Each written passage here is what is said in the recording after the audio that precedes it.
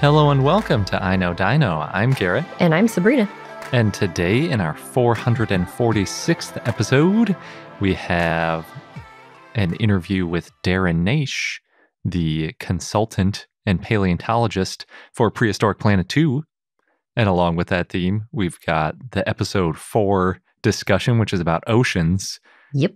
But it's fitting that we have an interview this episode because there's not as much dinosaur stuff to talk about when it comes to oceans, but there is some really cool stuff. Oh, yeah. They have a whole bunch of ammonites. Yeah. And we also have dinosaur of the day, Baptornis, which is a Hesperornis relative, right? Yes. And then I've got a fun fact, which is all about the different types of webbing that you can find on dinosaur feet. And we could probably find on non-avian dinosaur feet. It was a really fun rabbit hole, or a Rictodromeus burrow, I should say. And I've got some guesses about like what type of webbing Spinosaurus might have had, which is also fun to think about. But before we get into all of that, we want to thank some of our patrons. And this week we have 4 new patrons to thank. And they are Tom, Abigail, Sydney, and Nikki. Thank you all very much for joining. Yes, thank you. And we also want to thank Bill Jago, Ermel, Robert, James Pasco, Velociraptor, and John for their continued support of our show. Yeah, thank you all for being Dino-it-alls. And thank you to all of our listeners and our community, because we say this every week, but you support our show. So without further ado, jumping into the dinosaur era animals in oceans. Really rolls off the tongue, huh? It does. I was thinking we'd say dinosaur era animals because this episode of Prehistoric Planet 2, it's more about mosasaurs and ammonites and plesiosaurs than it is about dinosaurs. But there are scenes with Hesperornis and Pyroraptor, which we'll get into. It makes sense because the episode is titled Oceans. Mm-hmm. Yeah, and it's Prehistoric Planet, not Dinosaur Planet. Yes. That's a different show. It's dinosaur heavy. Yeah. There's 5 areas for this episode that they cover. The La Bouchard locality in what is now France, the Western Interior Seaway in the U.S., the Lopez de Bertodano Formation, the Hakubuchi Formation, and the Tethys Sea. So if you've been listening to our mini-series here, then you'll know that we're going to talk about these localities a little bit. I'll start with the La Bouchard locality in what is now France, and that's where Pyroraptor was first found. There's other animals that have been found that includes a Nodosaur, Rhabdodon, Abelisaurids, Titanosaurs, and turtles. Not too much I could find about that particular locality, so we'll just keep moving on. Sounds like a swamp. You got turtles and dinosaurs mixed together.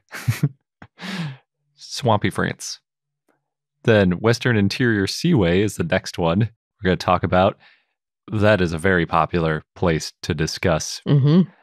And it was around for about 30 million years, or I should say up to 30 million years. The current estimate is between 66 and 96 million years ago. It was around, so pretty much all of the Late Cretaceous, except for the first couple million years. Although it might not have been there that whole time, there might have been periods where it receded, or, like hot periods, or whatever was going on, cold periods. We were talking the other day about what affects sea level rise. There's so much stuff that can happen over the span of millions of years with humidity increases or ocean spreading, all sorts of stuff like that. So it may not have always been there in the middle of North America. But at its largest, it connected the Caribbean Sea to the Arctic Ocean by cutting straight through North America, which just seems insane because the Caribbean Sea is not anywhere near the Arctic Ocean. Yeah. It's literally thousands of miles of continent and pretty high elevation continent these days. So it's no small feat to cover that whole area with water. Basically, if you draw a line from Louisiana and the eastern part of Texas, northwest through Kansas, the Dakotas, Montana, Alberta, and Saskatchewan, that's where it was. It's a large area. It is. And if you want to see where it is, when I was confirming this, what I did is I went to the PaleoBio database and I put in Hesperornis and Elasmosaurs, and you'll just see them peppered all through the middle of North America because those were pretty common animals in the Western Interior Seaway. It also leads to really funny things like how the Mosasaur Tylosaurus is the state fossil of Kansas, despite Kansas being about 700 miles from Lake Michigan or the Gulf of Mexico, or really any other large body of water. Yeah, but back in the day, Tylosaurus was around. Yeah, Kansas was essentially completely underwater in the middle of the ocean, which is just so weird to think about. At its deepest, the Western Interior Seaway reached about half a mile deep, and it was about 600 miles or 1,000 kilometers wide at its widest. It would have been a really weird environment because that's actually not that deep for an ocean, and most of it was a lot shallower than that. So with all the runoff coming off of North America, from Laramidia to the west and Appalachia to the east, it probably would have been less salty and also full of silt from all that runoff. So it would have been sort of like a river delta, at least in some places. And it just kind of would have been an unusual place. It might have been pretty murky a lot of the time. It's kind of hard to imagine what it would be like, really.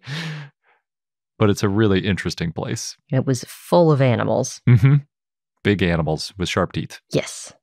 And smaller animals. With sharp teeth. Yeah.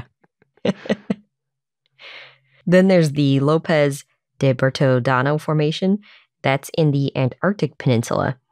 There's one estimate of temperatures that found at the intermediate and deep sea ocean temperatures. It was a mean average of 43 degrees Fahrenheit or 6 degrees Celsius. And it ranged from 39 to 54 degrees Fahrenheit or 4 to 12 degrees Celsius, which is cold for me. Yeah, although that wouldn't really be cold enough for sea ice. So I saw something too where it was like there's disagreements about whether or not there would be sea ice there. But in the Prehistoric Planet 2, they did take the approach of icy, I think, because it makes it more fun. There's more interesting stories you can tell if there's ice, and that might be one of the most likely places to find ice where we have fossils from. Mm-hmm. There's also the Hakubuchi Formation. That's in now what is Hokkaido, Japan. And it's known for a lot of invertebrates, mostly bivalves and ammonites.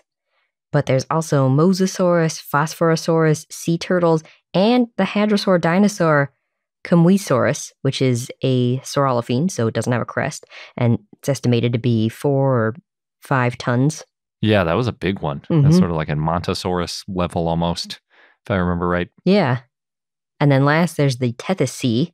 We've talked about that a little bit on our show. It was a prehistoric ocean. It was in the Mesozoic and in the early Cenozoic, which is our current era, so it lasted a long time. It was named after Tethys, a sea goddess in ancient Greek mythology. And in the Late Cretaceous, when Gondwana was breaking up, it pushed what's now Africa and India north across the Tethys and opened up the Indian Ocean. And it was home to a whole bunch of ammonites, which we'll talk a bit about later. Ammonites are really cool. Yeah. I think all of the European archipelago stuff was basically considered part of the Tethys Sea too.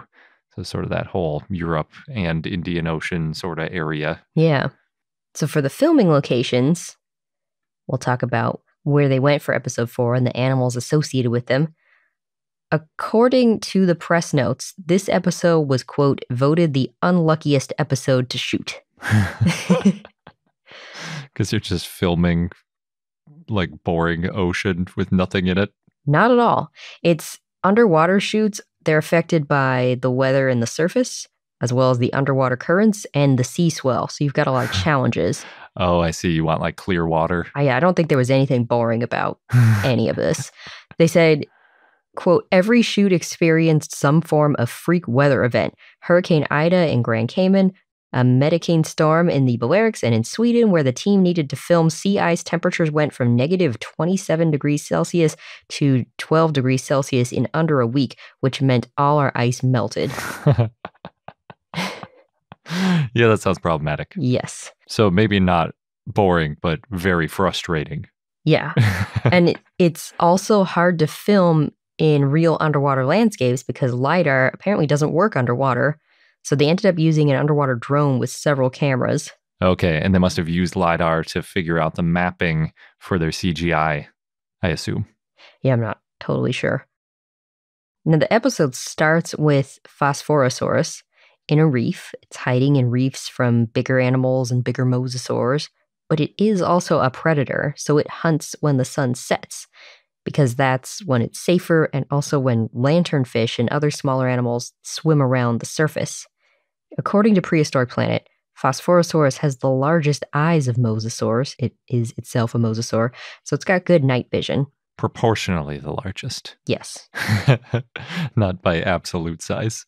Yeah, good point. Yeah, there are a lot of animals that do that kind of thing. Hang out in reefs and then wait for the sun to go down so they can get around without getting gobbled up. Mm-hmm. They do the gobbling instead. Mm-hmm. To film the scene, they went to Grand Cayman, which is the largest of the Cayman Islands, and it's a cruise ship port. It's known for its beaches. They also, interestingly, went to the underwater studio, so they did do some filming.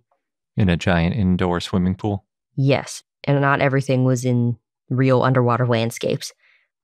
It's a film studio where Harry Potter, James Bond, and other films have been filmed. There's a pool that can hold around 150,000 gallons of water. According to producer Amber Eames, quote, Mike Gunton set the bar extremely high for our Prehistoric Planet Series 2, and my first shoot for the Oceans episode was one of the hardest. It was an underwater story on a unique tiny mosasaur found in Mukawa in northern Japan. Phosphorosaurus had large eyes and a well-developed binocular vision, field of view 35 degrees, indicative of its predatory behavior. This was a night hunter. On set, we dived down to 20 meters below sea level to capture the truly diverse and distinctive underwater world found only in the Cayman Islands. To film it, we had one of the largest crews of the Prehistoric Planet series, with submarines working alongside and a super talented dive crew to capture the underwater world in a way never achieved previously. Despite the challenges, the toughest part of the shoot surprisingly wasn't the underwater elements at all. On the 27th of August 2021, Hurricane Ida hit. It left us all hiding out on the ground floor of our accommodation without food or running water for several days. Fortunately, we all rode out the deadly hurricane safely, but the entire crew will never forget this shoot. Yeah. A hurricane will do it. I wonder, it seems like being in a submarine during a hurricane is probably a pretty good place to be, but if you need to come back up, maybe not so much. Nah. It's probably not safe to go out in one. It's also interesting that you said that they were filming in August of 2021, which was a year before the first season of Prehistoric Planet came out. That sort of confirms that they were working on this even before. Maybe they are working on a series 3. The way the people, when we asked them about season 2, responded versus how they respond to season 3 was exactly the same, which makes me think there is going to be a season 3 and they just can't confirm it. Yeah, it could be. Well, I hope it's true. Me too. In the next scene, we see Hesperornis grabbing fish in the water. It's our first dinosaur. Yes. So, of course, we have to talk about that one. And it swims through schools of fish. It was a really interesting scene because you've got the fish, and then you see Hesperornis obviously being a very good swimmer and successfully catching some of these fish. And then you've got this larger fish, Zephactinus, that comes onto the scene. And at first it seems okay because it's got its huge mouth and it's scooping up fish. It seems happy. It can swallow prey half its size whole, apparently. Yeah, that ability to eat huge prey is based on a real fossil called the fish within a fish. It's a 14-foot or 4.2 meter Zephactinus with a 6'3" long fish of another genus, Gillicus, I think it's pronounced. And that fish is completely inside it. It's fossilized inside it. And I think its mouth is too small to swallow me whole, but it might be able to swallow me in pieces. Even though it swallowed the fish whole, it may have died as a result. One hypothesis is that the fish struggled inside it and tore open its esophagus or stomach or something on the way down, and then, ended up killing it. But there are at least 2 other examples of Zephactinus swallowing Gillicus whole.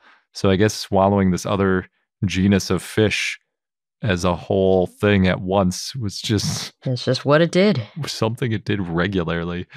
You can see the fish within a fish at the Sternberg Museum of Natural History, which was a previous sponsor of the show. So I'd recommend that. And then as another little side fun fact, Zephactinus has also been found in the gut contents of a large shark called Cretoxyrhina, which was bigger than a great white shark. Ooh, fish eat fish world. It is. Still is. And Zophaectinus also was cannibalistic, just to add to it. Yeah, I tried to look up if that ever was seen, if there was a Zophaectinus inside a Zophaectinus. Couldn't find it, but I found all those Gillicus inside Zophaectinus, so. So knowing all this, maybe it's not so surprising that Zophaectinus goes after Hesperornis, even though it's catching its own fish.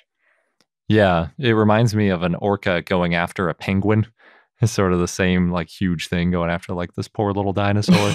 I've never thought about a Hesperornis getting, chased before. But yeah, it makes a lot of sense. I mean, penguins get chased by predators, too. Yeah. Yeah, I guess I've just because when I'm thinking about the Mesozoic, a lot of times I'm not thinking about the non-dinosaurs in it. But the Hesperornis in the prehistoric planet is really fun to watch swim because it has its feet facing out, sort of like it's going into a ballet plie, and then it like pushes their feet together simultaneously with a big kick. Kind of like doing the breaststroke. Okay, yeah. Except with like more flexible hips. So you can get those feet really pointed, like soles of feet together. Flap them together. Yeah. I also found, looking through my notes about the Western Interior Seaway, some notes about Hesperornis distribution because it's all up in the Western Interior Seaway. There was a presentation by Chapman et al. At SVP 2021, and they were talking about how Hesperornithiformes, meaning the group that includes Hesperornis and its relatives, lived in the Western Interior Seaway between 83 and 72 million years ago, and they ate cephalopods, crustaceans, and sometimes fish. They had a lot of similarities with cormorants and diving ducks, and they ranged in size from 0.8 to 2 meters or 2.6 to 6.6 feet long. They got pretty big. Yeah. They've been found from Arkansas all the way up to the Canadian Arctic, so literally the entire stretch of the Western Interior Seaway.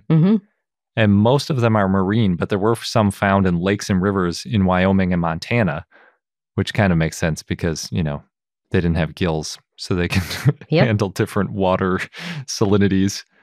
They also did some models to predict where Hesperornis would be, and the main thing that they found was when there were elasmosaurs around, you were less likely to find Hesperornis. So they were probably competing with each other. They probably wasn't like one was eating the other one, like Elasmosaurus was eating Hesperornis, because it seemed like they were probably eating fish and crustaceans as well based on their gut contents. But they were eating the same fish and same crustaceans. Yeah, exactly. So they might have just had to separate so that they both had enough food to get, basically. They also found a bunch of Hesperornis babies in the Arctic, essentially, above 50 degrees latitude. So they might have preferred these high latitudes, especially for mating. Sort of like penguins. Yeah. They didn't specifically find any predators in their study, but they proposed that something like Tylosaurus, the large mosasaur, which is the state fossil of Kansas, and sharks might have been predators. Always got to watch out for sharks. Yeah. If it can eat a Zophaectinus, which can eat a Hesperornis, then Hesperornis also needs to worry about the shark. And we'll get on to where they filmed the Western Interior Seaway after a quick sponsor break. To film the scenes with Hesperornis and Zophaectinus, the crew went to Dunsborough, Western Australia. It's a coastal town. It's a popular tourist destination that's about 3 hours drive from Perth, and it's known for its wineries, hiking trails, and beaches. Probably good surfing, too. Yes. And we did talk about Hesperornis back in episode 250 in our Bone Wars episode if you want to go back and learn even more details about that dinosaur. I didn't remember it was a Bone Wars dinosaur. Yeah. I always think of it as like a more modern discovery for some reason. Now we've known about it for ages. Like 150 years. Now moving on to the islands of prehistoric Europe. This is where we see the first ammonites. These are ammonite eggs that are in the tides. Oh yeah, they're so cute. They were so cute. They're a fraction of an inch in size, and then they break free from their egg, and they move by jet propulsion. And then the tide is getting low, which is dangerous for them. They got to get out, so they kind of work together to move as one so as not to get stuck and die from lack of water. Although the ones in the back of the pushing do get stuck. They don't make it. But that works out because then baby Pyroraptor comes out and eats the stranded baby ammonites. Those are even cuter. Yeah, they're fuzzy. Yeah, it's a pretty good claws going too. They didn't have much for wings, but they had pretty massive claws on their little fuzzy bodies. Yeah. And we talked about Pyroraptor in episode 390, if you want to go back and listen for more details. But it's a feathered raptor and it had a long, thin tail and was probably a cute baby. To film the scene, the crew went to Porto Santo Island, close to Madeira, Portugal. It's an island known as the Golden Island because of its long beach. The island is nearly 7 miles, or about 11 kilometers long, and nearly 4 miles, or about 6 kilometers wide, and the beach is roughly 5.5 miles, or 9 kilometers long. There's a lot of beach. Yeah, so it sounds like it's mostly beach. It's a good place for diving. Oh, and if you want the baby ammonite specifically, it's a Nostoceras. But we'll talk a little bit more about that because there's even more ammonites in this episode. But in the next scene, we go to the middle of the Pacific Ocean to an atoll, and that's where we see Tuarangosaurus, which is an elasmosaur, and it leaves that area for deeper water to go for food. And then you've got Mosasaurus, which is an ambush predator, and it uses its large tail to accelerate and goes after the Tuarangosaurus. It can strike with such force that the impact alone can kill it. Now, in Prehistoric Planet, Mosasaurus is about 50 feet long. That's about 15 meters. The team did a study, and they found that Mosasaurus could probably clear 75% of its body length in 1 second. And in the bonus at the end of the episode, they talk about how if this Mosasaurus was 17 meters away from you, in 1 second, it's 75% closer, and the next second, it has gone past you and maybe eaten you along the way. So there's a few things that may have made it so fast. Like crocodiles, it had muscles that could give it short bursts of a lot of power. And like fish, Mosasaurus could have had this C start where it bends its body into a C shape and then pushes itself, and it can accelerate from standstill to full speed. Yeah, it's pretty crazy. Yeah, and they go more into it in the bonus part of the episode if you watch that part. So for filming these scenes, they're again at Grand Cayman, that cruise ship port, largest of the Cayman Islands, and the underwater studio. So they were able to do a few scenes from the same sets or landscapes. The next scene's in the seagrass beds off the coast of Europe. And now we've got ammonites in all shapes and sizes. I think they call this the ammonite city scene. You've got Baculites, which is a 6-foot-long ammonite. Diplomaceras, which is they describe it as a paperclip shape, but it's similar in size to Baculites. Yeah, that one's a weird one. It's almost like a snail if it didn't connect to itself in the middle. So there's like a weird gap as it spirals out, but it is spiraling in like a weird paperclip shape. Yeah. And these ammonites, they eat plankton, small crustaceans, and fish, which shouldn't be surprising. They're very big. Mm-hmm. The Nostoceras ammonite juveniles, they've made their way to this ammonite city, and they look like they're parachuting through water. Yeah. And the adult Nostoceras are very coiled. Apparently there's thousands of ammonite species, and ammonites had been around for 400 million years by this point in time in the Late Cretaceous. Wow. And they were right about to go extinct. Yeah, we were talking, well, sort of talking on Twitter about how ammonites, it's amazing how long they lived, and then they went extinct. And we got a book recommendation I'll have to check out later. But one person was saying that apparently ammonites had their larvae swim in the plankton, which are ocean surface dwellers. And then what killed the dinosaurs also killed off the surface dwellers. So then the babies didn't have any food? Yeah, I think so. So I'll have to check out this source. Maybe it'll end up being a bonus episode. Mm-hmm. So to film this scene, the crew went to the Esfraias Marine Reserve in Ibiza and Formentera, Spain. This reserve was created in 1999 to protect ecosystems. It's about 13,600 marine hectares, or about 33,600 acres, and there's a lot of underwater landscapes, including the Posidonia Meadows, which is a UNESCO World Heritage Site. And Posidonia is a seagrass. It's known also as Neptune grass or Mediterranean tapered, and it forms large underwater meadows.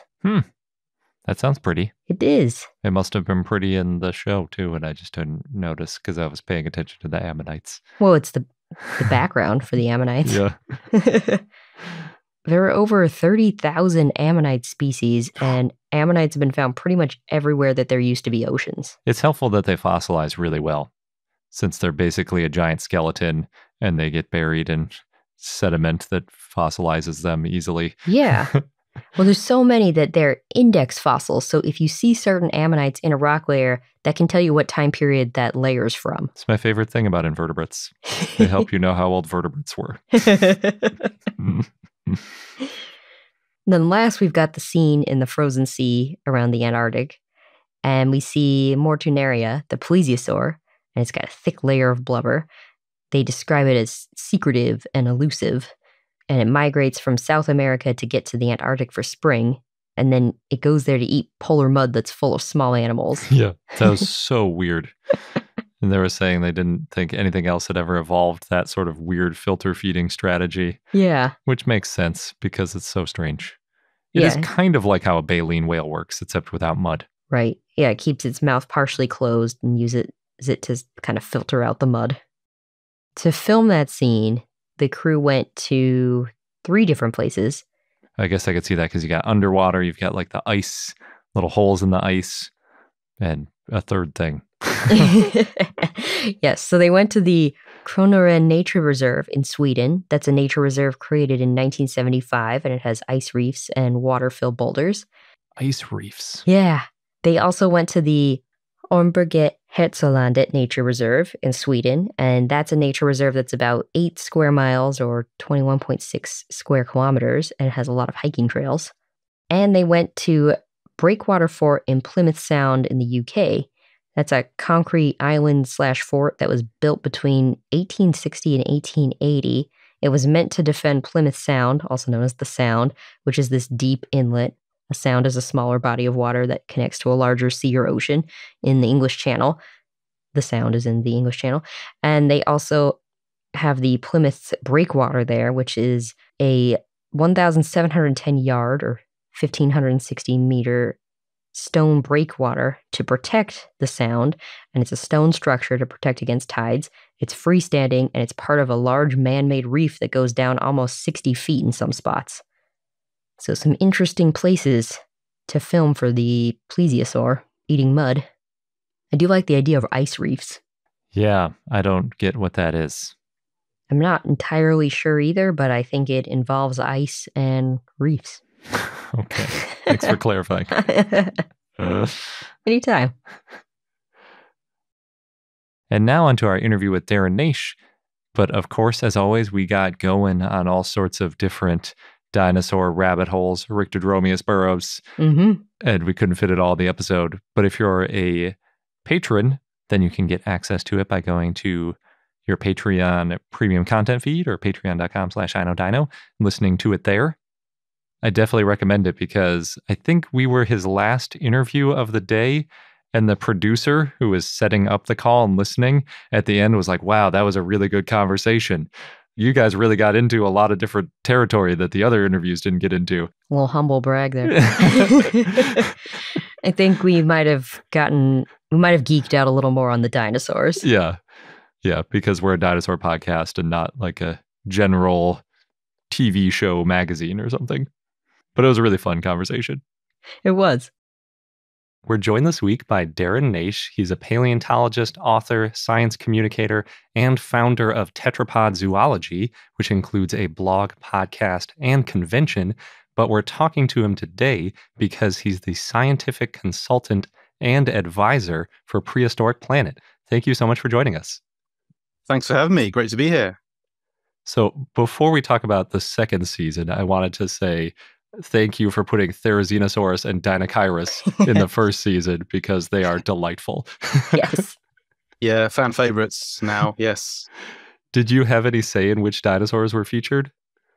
Yeah, I mean, I've been involved in, every step of the process from, well, we always agreed that we were going to be working on the latest Late Cretaceous in the Maastrichtian, and which animals are we going to have? Which animals are our stories going to be built around?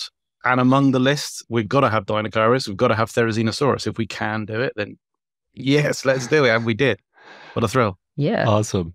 So one of the most noticeable features in the first season, before we get into the second season, I promise we'll get there, is that you had the balloons on Dreadnoughtus. And I noticed that Alamosaurus and Rapatosaurus didn't have them in the second season. Was there a reason why you chose to put those neck balloons on Dreadnoughtus and not the others? Well, those of us involved in building that particular story, we did want to push the idea that at least some dinosaurs would have, I mean, you know, part of my research has looked at sexual selection theory as applied to dinosaurs. So it's like dinosaurs in general, non-bird dinosaurs, it goes for birds as well, but non-bird dinosaurs, they're very flamboyant animals, crests and frills and all these remarkable structures, excellent color vision. I think a good argument can be made that they would be visually flamboyant animals. So with that in mind, how did the gigantic sauropods display? Well, the one possibility is that they could have had really remarkable display structures that we don't have represented in the fossil record. And the same way today that there are birds and other animals that have really strange and often, you know, disturbing, weird display structures like inflatable sacks. Classic example is a frigate bird, Goulart sac. Could you have this on sauropod dinosaurs? Now, there's been this argument going on for a couple of years. Could the long necks of sauropod dinosaurs have had some role in visual display and sexual display, you know, during the mating season? And add all that together, we wanted to play with this idea. Can we realistically pull off the idea that some sauropods might have had visually unusual display structures? So in the same way that if you think of an unusual display structure in a living animal, let's say, for example, the peacock's tail, that doesn't mean that all birds related to peacocks have that kind of tail. Of course, they don't. The others are all doing different things. So that's the example that we are sort of going with there. It's like maybe some sauropods had unusual display structures, but it doesn't mean that closely related ones did. So by no means, by putting those speculative sacks on Dreadnoughtus, by no means would you expect them to be present on like all titanosaurs or all close relatives. That's the thinking. Gotcha. I did really enjoy them. Yeah, and the little sound effect that went with them. I love the sound effects they make. Yeah. And the amount of experimentation that we indulged in to get those sacks looking the way they did, you would not believe. There was a lot. Well, maybe you would believe, just a vast amount of R&D basically in trying to make them look right and weird, but not too weird. You know, there's always this balancing act that we indulge in. I find myself saying to the people doing the CG all the time, on the one hand, it's got to look like a living animal, but on the other hand, totally not. It's like, I know this is this contradiction we have to come up with. And I mean, I think we obviously succeeded because our animals are basically so convincing. They really do. They look embedded in the landscape. They look like real animals. Yeah. So the entire series, I was like, how is this all CGI? Yeah. And I remember reading somewhere that like certain aspects of it weren't CGI, but there are still some scenes where I'm like, I can't tell, like in the first season where there's the Tyrannosaur trying to step on the crab. I'm like, is that a real crab? It's like, it can't be a real crab there, but it might be a real, I can't tell the difference. Yeah. And it's in our interest to keep that secret from you because there are many things that people have thought are CG and they're not. Mm-hmm. And there's other things that people think are real world and they're not. Yeah. It's basically impossible to spot. When it's there. Yeah. That's so cool. Are there any favorite dinosaurs that you have from the new season? From the new season, so I've just been asked this in another interview, and I remember coming up with a good answer for season 1, because for season 1, Therizinosaurus, I've always been a big fan of Therizinosaurs. Yeah. Mm-hmm. And getting the big one itself, Therizinosaurus in there, is like, you know, that's a win for me. For season 2, I haven't yet thought of like a particular animal that for me is like, oh yeah, that's a favorite. Really, really like that one. So, I mean, I'm a huge fan of the Asdarchid pterosaurs. So sorry, non-dinosaurs. You know, having Asdarchids, like absolutely love getting those in there. Really, really like our brightly coloured displaying male Hatzegopteryx. Also in non-dinosaurs, the Crocodilomorph Cymosuchus. I just know that's going to be a fan favourite. Yeah. And then among the dinosaurs, I think I really love the way so many of our dinosaurs look. And off the top of my head, I think we've got 25 new animals relative to season 1. And in that list, Improbator, the Antarctic Paravian theropod, I just think it looks awesome. Yeah. Oh, yeah. Especially how it's introduced with the thermal. Excellent. Yeah, I'm glad you've seen the sequence. So, yeah. Well, not a well-known animal at all. Still very enigmatic. Only known from a single foot. But our rendition of it just looks so cool. It's like for me, that's like one of the take-home animals of the series. Yeah, looks great. So since you were talking about Ashdar kids, I assume the idea of showing Hatzegopteryx being that apex predator was your idea. Were you really pleased with how it came across as like this just menacing, almost like a evil, I don't know, terror of the skies? Well, they've been one of the standout groups of the entire season, haven't they, the Asdarkids? I mean, we've all heard of these animals, but for the majority of the viewing public, it's like they have no concept that such a thing exists. There's this vague awareness of pterodactyls, but the fact that there's these giraffe-sized kind of stalk-billed predators, and again, like deciding which animals we use is a sort of team decision, and we know we're going to have Quetzalcoatlus. At some point, we make the decision that we're going to have other Asdarkids were present globally in the Late Cretaceous, so we're going to have them in other places. And can we get more diverse kinds? Yeah, let's include Hatzegopteryx if we're going to be showing an Eastern European story. We used Mark Whitten as a consultant, as well as myself. Of course, Mark and I have both published on this specific group of pterosaurs. So it's not a surprise that the vision of these animals that you see in Prehistoric Planet is the view of them that Mark and I have determined through our research. And just to see them, I mean, again, for me, they're like utterly convincing in Prehistoric Planet. They were amazing. And I was thinking about the scene in the 5th episode where it's Quetzalcoatlus fighting T-Rex and over the Alamosaurus. And as I was watching it, I was thinking like, these are all giants. Yeah. And also, no way. There's no way. Like, like teenage or maybe 8-year-old kids arguing about which dinosaur would win in a fight. Nobody's arguing in favor of Quetzalcoatlus over T-Rex. But then when you put it together, it's like, oh, I guess it kind of makes sense. It's like the crows getting rid of a big old hawk or something near the group tactic. Yeah, so this was kind of inspired by a paper that Mark and I published in 2015. Quite an academic argument, but so we propose that Asdarkids are these terrestrial stalkers. They're moving around in terrestrial environments, picking up little dinosaurs and mammals and whatnot as their prey. And one of the arguments against that view, which comes from one researcher, is he said that surely can't be true because there are these terrestrial predators like tyrannosaurs that would just rip an Asdarkid to pieces. It's like, oh, come on, that's not how the world works. You can walk around on the African savannah today and you won't get ripped to shreds by a lion. In the Late Cretaceous world, you can be an animal and live a life. You don't get destroyed by a predator within a few minutes. And an animal like a giant Asdarkid is a formidable beast. It's really tall, as I've already said. It's kind of like, 6-7 meters tall or so. It's got a 2-meter long pointed spear on its face. And predators, presumably including even animals like tyrannosaurs, based on what we know about the world today, there are times when they would have been conservative, where they would have chosen not to take an unnecessary risk just because, like, I don't want to get stabbed in the eye today. So if you have like T-Rex versus Quetzalcoatlus, there's many ways that could go, but there must have been occasions where animals were able to use size, body language, sounds as well to say, do not fight me today. It is not worth the while. It's not worth your time. And my go-to example in the living world is there's cases where big cats have fought storks and cranes as well. And the big cats don't come out as the winners. Like a tiger weighs over 200 kilos. A stork might weigh, 15 kilos. But it doesn't mean that your tiger is just going to destroy the pointy-billed bird. Immediately, that's not how nature works. And I think what we show is perfectly reasonable. I think it's a good argument that you can make. Definitely. Even the smaller animals, when you're fighting for your life, you pull out all the stops. Yeah. Like there's that scene with the Simassoukas when he's fighting for his life and he's so much smaller and he figures it out. One of the sort of main take-homes that you have to have when you're thinking about prehistoric animals is they are not kind of like prototype animals that haven't yet evolved mechanisms for living, for doing whatever it is they do.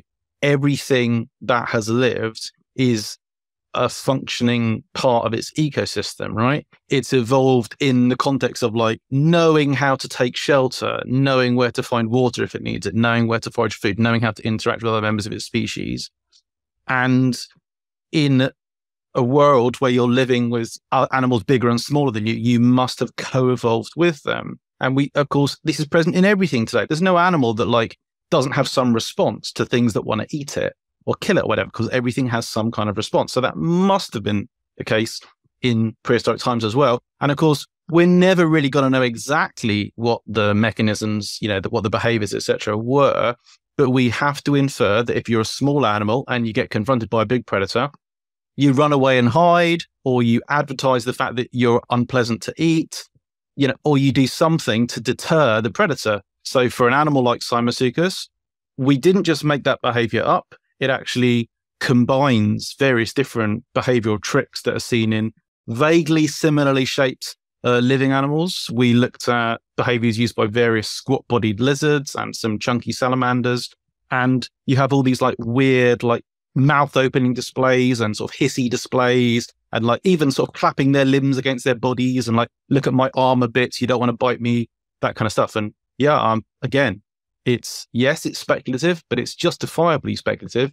This must have been present in the world of the age of dinosaurs, especially if you're talking about like a 70 centimeter long crocodilomorph versus like, a big, powerful theropod. They must have had behavioral adaptations like that. Yeah. So when the Majungasaurus is trying to eat it and it's making that like clicking, clapping noise, was that it hitting its leg against itself? Is that what that noise was? Yeah, it's slapping its hind limb against the base of its tail. Oh. Yeah, which again, the idea that animals do sort of unusual percussive sounds, all kinds of things to sort of just, a lot of these behaviors they've evolved just to give the predator like a moment of, whoa, yeah.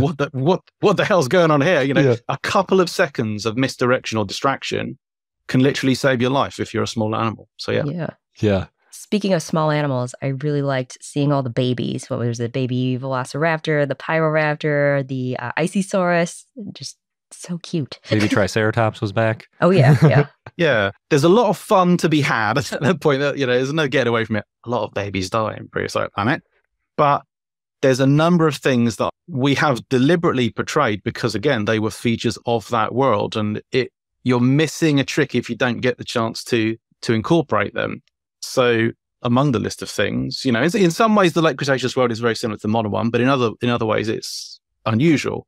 And one of the ways in which most dinosaurs are unusual relative to big animals today is they mostly rely on this strategy of producing huge numbers of babies. So first of all, there's like millions and millions of eggs everywhere, which is going to have all kinds of impacts on animal behavior. But then the fact that like every mother produces like, 15, 20 eggs or so a clutch, probably several clutches a year. Footprints show us that the populations of lots of dinosaur species are mostly formed of youngsters or babies and juveniles. Well, then as an obvious consequence of that is that if you're a predator, we don't like this idea. It's like very unpleasant to us, but most predators are going to be baby killers. They're going to be mostly finding little juveniles rather than tackling full-size adults. So that's a fact of that world, and it would be wrong to little bit ashamed about it, but yeah, it's well, you showed some babies did survive, and there was always like a happy ending. It seemed like here's the one that made it. That's right. Well, it's like people point to sea turtles and frogs that produce big flushes of spawn. It's like there's going to be times when they all die, or when survival is 1 in 100 or 1 in 1,000. That is a fact of that strategy. But yeah, if there's 1 in 1,000 survive and there's millions of these animals, then there's still millions surviving. So it did well for the dinosaurs, non-bird dinosaurs, for obviously a long time. It's a very successful strategy, made them nearly indestructible for a long, long time. Yeah. And like with the sauropod, I mean, that the Hatsegopteryx going after the baby sauropods was very intense. But we talk about on our show too all the time, where it's like a giant adult sauropod, it has nothing to worry about. And that's what they show with the Alamosaurus too. It's basically just like old age is the only thing getting it. So the babies are the ones to go after.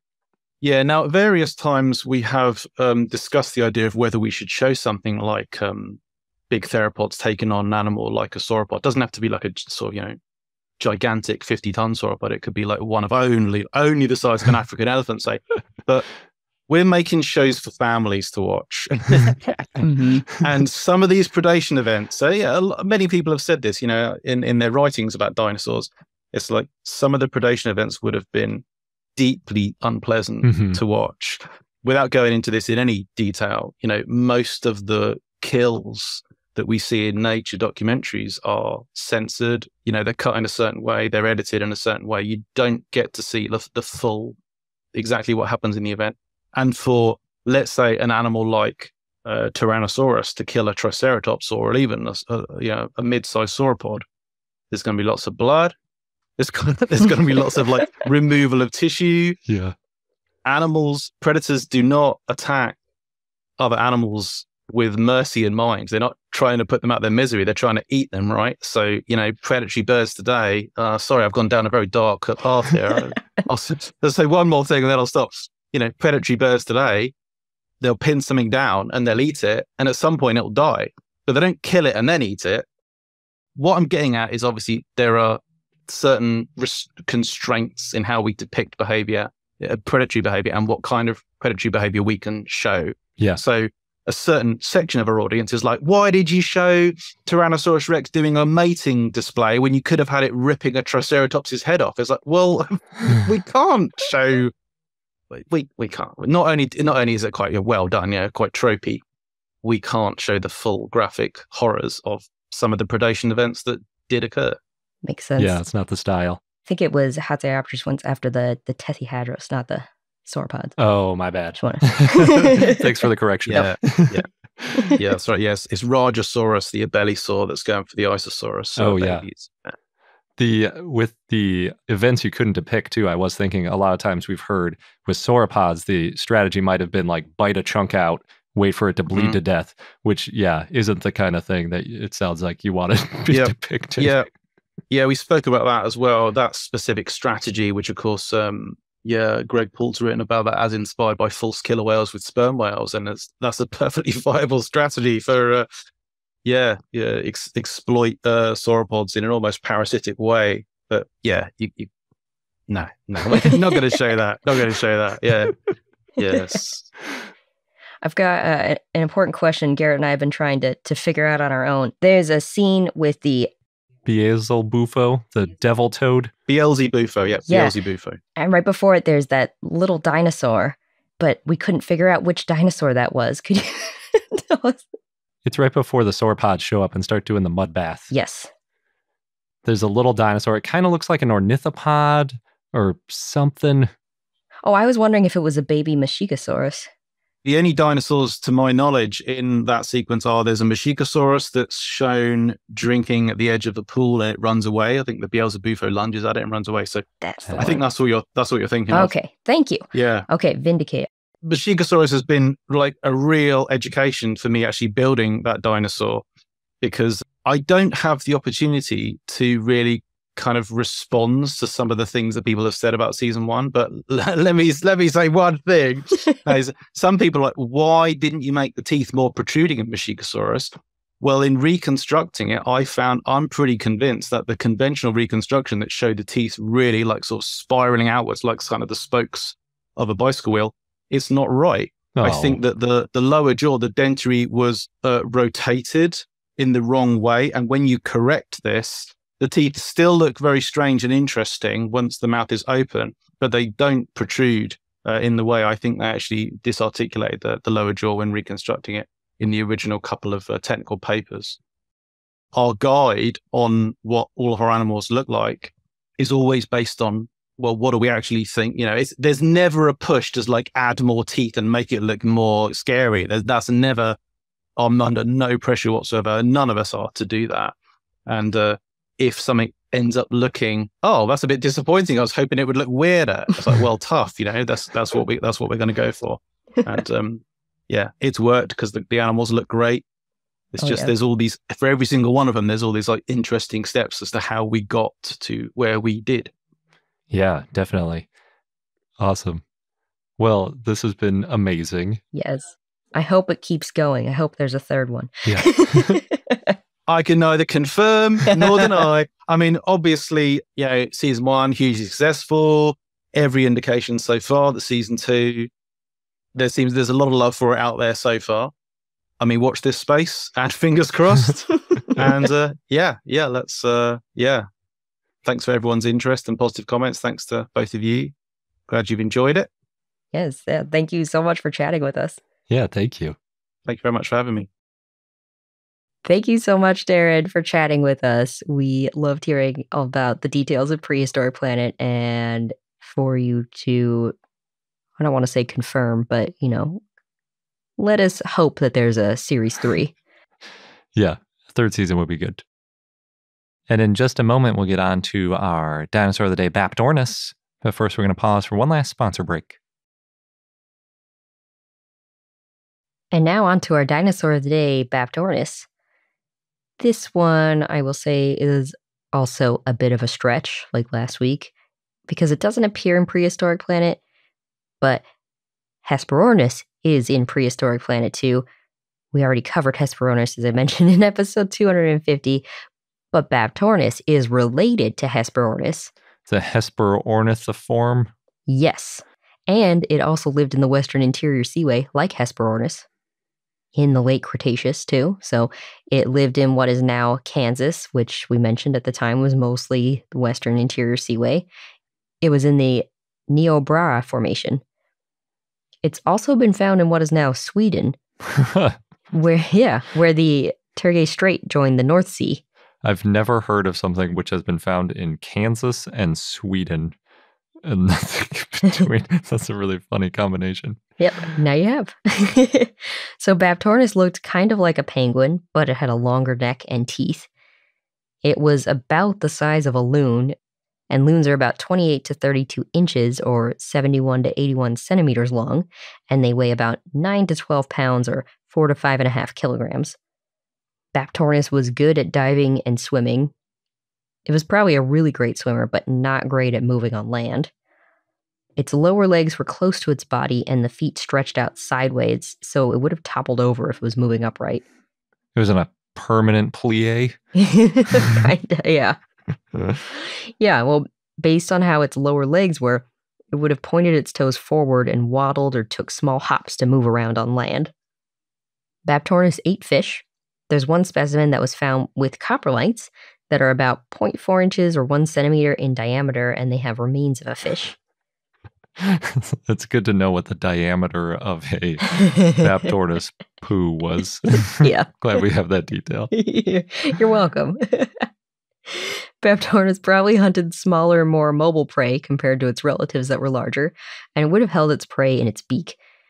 Hesperornithiforms may have been able to hold and turn their prey as they swallowed it headfirst. The type species is Baptornis advinus, and the genus name means diving bird. O.C. Marsh found the first fossils in the 1870s and then named Baptornis in 1877. The holotype includes parts of the foot, which probably belong to separate specimens, so now only one of them is the type specimen. It's another Bone Wars dinosaur, along with Hesperornis. Yeah. It looks like Hesperornis was also Marsh. Mm-hmm. It really seems like Marsh won the Bone Wars. No. Depends on how you define one. Named the best dinosaurs from it. That is one way to look at it. Now, in 1977, Larry Martin and Orville Bonner wrote about a fragmentary immature Baptornis specimen. It included the vertebrae, pelvis, parts of the legs and feet, and parts of the jaw. Other specimens have since been found, many of them juveniles. A young specimen was found in an area that may mean that Baptornis either traveled a long distance from shore or it nested somewhere nearby, like maybe some kind of island. Oh yeah, like we were talking about with the islands. They don't all survive, so Yeah. It could be hard to know. Many Baptornis specimens are isolated bones. There's only 5 specimens that have been found that have more than a single bone or element, though in 2015, Alyssa Bell and Louis Chiappi said that there may be more in museum collections. Baptornis may have migrated based on fossils being found as far south as Kansas and as far north as Canada. And Sweden. Yeah. It lived in a subtropical to temperate climate. And there was a second species of Baptornis, Baptornis varneri, named in 2007 by James Martin and Amanda Cordes Person. But later that one was reclassified as Brodavis, which is another Hesperornithiform that's about twice the size of Baptornis. I'm glad I'm not the only one who had to say Hesperornithiform. It's a really hard word to say. It is. Now, going back to Sweden, the fossils found in Sweden originally were thought to be a Cretaceous flamingo called Parascaniornis stensioi, which lived in the late Cretaceous. But later it was found to be Baptornis. They found a vertebra, so it's not enough to compare and know if this is a second Baptornis species. Yeah, a single vertebra can be difficult. Yes. So they found that there wasn't enough to make Parascaniornis its own species, that Cretaceous flamingo, but it's still unclear if this vertebra is a junior synonym of Baptornis. And our fun fact of the day is that there are a lot of different styles of webbing that dinosaurs like Baptornis, Hesperornis, or even Spinosaurus could have had on their feet. That's an interesting one. It was such a fun thing to dig into. I really enjoyed it. So starting with the most common and most familiar type of webbed foot, it's the type that ducks have. They're called palmate feet, which is Latin for palm-shaped. They do look palm-shaped. Yeah, and they're, solid like a palm, I guess. In addition to ducks, it's found on gulls, terns, swans, geese, flamingos, penguins, and a lot of other aquatic birds. The three toes that point forward are entirely webbed on a palmate foot. The webbing runs all the way to the ends of the toes, creating basically a full flipper when the toes are stretched out. And when they swim, what they do is they keep the toes spread out on the power stroke, but on the return stroke, they bring the toes together, sort of like collapse the oar in a way. Mm-hmm. And then there's a lot less drag on the way back. It's a very efficient way to do it. Something we can't do because our feet are big, floppy, immobile objects compared to dinosaur feet. But we can walk better on land than Baptornis. Yeah, that's for sure. There's also a fourth toe in dinosaurs that have palmate feet. It points backwards. It's a hallux. But if it's a palmate foot, it doesn't connect. The webbing doesn't connect to the others. On ducks, it can be lobed, but that's a different story. There's also toady palmate feet. That's where the fourth toe is rotated around a little bit and then connected to the other three, which actually adds about 50% more webbing and surface area to the swimming ability. Because if you have three toes, you only have the two webbing areas. But if you have four toes, and you get three webbing areas. A lot of those birds too, and dinosaurs presumably, have longer toes when they're swimming, so that they have a big old flipper to use. You can find these toady palmate feet on boobies, cormorants, pelicans, and a few others, but it's much less common than regular palmate feet. There's a lot of regular palmate birds which spend a lot of time on land, like ducks, penguins, and gulls, which is probably why they don't do the extra large flipper of the toady palmate, because you're pretty committed to being in the water most of the time. The Baptornis style of like walking real awkward on land if you go that route. Then there's another strategy for the birds that hang out on shores or stand in swamps, but don't necessarily swim very much. And they have what is called semi-palmate feet. That includes plovers, sandpipers, herons, and some others. If the analogy of Spinosaurus being like a wading bird holds true, then maybe they had semi-palmate feet as well. That's basically just webbing similar to palmate feet, but it doesn't reach the end of the toes. Usually it only goes about halfway down or sometimes much less. So it's essentially equivalent to maybe like a snowshoe, like a small snowshoe, giving some more support on mushy ground. I think it's just like the story you were talking about in Prehistoric Planet with the crew using snowshoes in the swamp. Yeah. It's essentially exactly what heron and these other animals that are hanging out in swamps have built into their feet with the semi-palmate webbing. The last type is by far the coolest looking and maybe my favorite, but it's also the least functional in most situations. That's called lobed feet or lobate feet. That's the type of webbing that Hesperornis has in Prehistoric Planet. I think they might have picked it just because it looks so cool. Because if you were guessing based on similar, birds, you probably give it palmate feet since that's what most of them had. Each toe on a lobate foot has webbing sticking out around it, but it's not connected to the other toes. And you can also see the joints in the toes too, so they look pretty hilarious, like these big, wide, flat toes. And for example, on the American coot, which is a very common bird in North America, I've never noticed their feet. We've seen these birds all the time, but they're always sitting in water. I need to see their feet.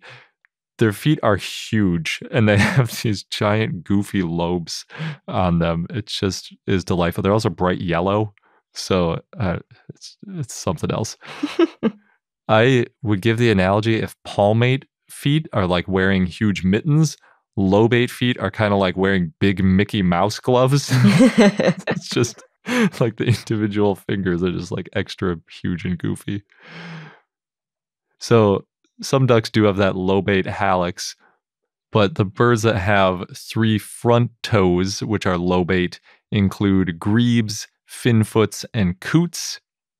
They're useful for animals that swim more than the semi-palmated waders that are basically just standing in the water, but not as much as the ones that have palmate feet for swimming. It's sort of a halfway adaptation to balance walking and swimming ability. A lot of them have a hallux too that isn't messed with too much, so I don't know, maybe that it's possible some of them could even perch a little bit or at least use their hallux for some stability on the back of their foot.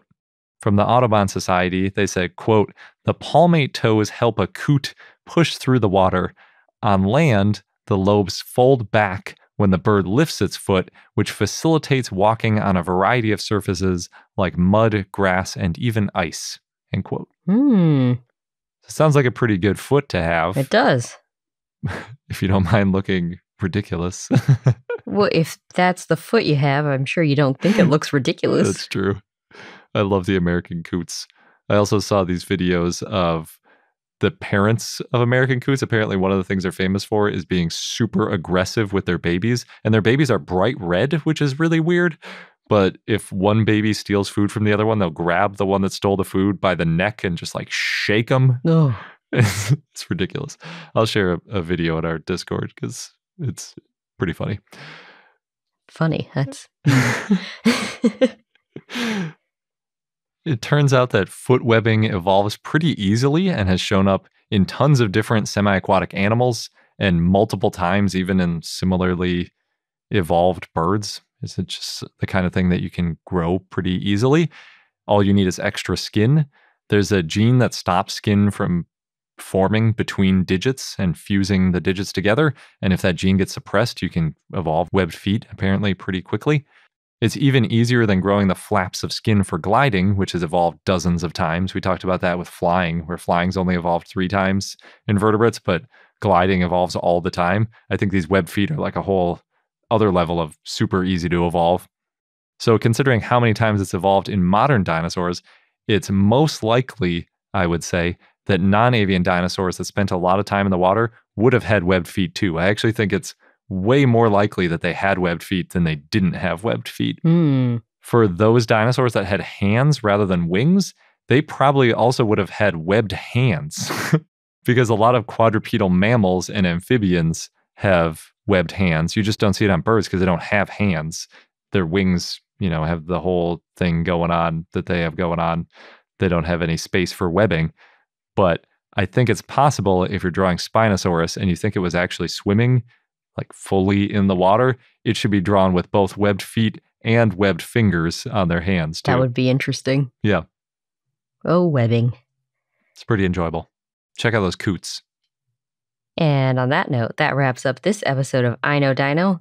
Thank you for listening. Stay tuned for next week where we wrap up our mini season on Prehistoric Planet 2 and cover episode 5, North America. Lots of dinosaurs in there. And if you want even more dinosaur goodness delivered to your inbox, sign up for our newsletter. You can do that at iknowdino.com. Thanks again, and until next time. Good day.